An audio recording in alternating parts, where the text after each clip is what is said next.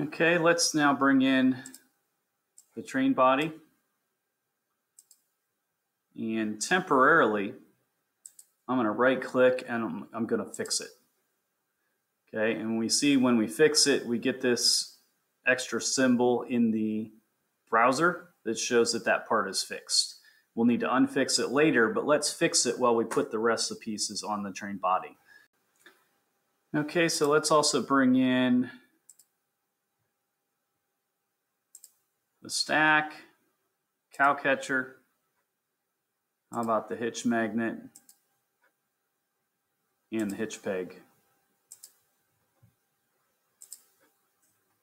And then once those are in, just like we put the track together, we want to mate opposing locations. So on the cow catcher, I'm going to pick the back side of that peg that sticks out.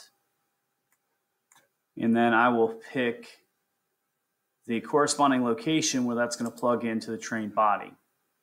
And I don't want that to be a revolute. I want that still to be fastened. And it's going the wrong direction, so let's flip it. And then let's see if we can rotate it around so that it looks right. There we go. Okay, hit the check mark. And you want to get used to zooming in and getting good eyes. Of course, what I need on this, I want to take that location, the very bottom of the stack,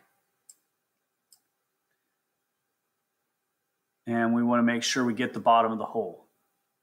Okay, so there's all kinds of incorrect locations you can pick. Make sure you get the bottom of the hole fastened. Oop, we're good. Okay, and then we want to do the same thing with the back of the train.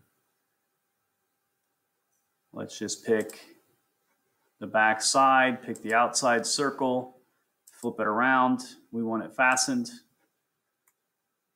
And by magic of mates of a 3D modeling program, even though there's nothing holding that in place, it's stuck there. So again, we'll pick that side, wants to go with the back side of the peg there, where that'll plug in. And if it's backwards, flip it around. Make sure it's fastened. And there we go. Okay, so that's the easy part of the train.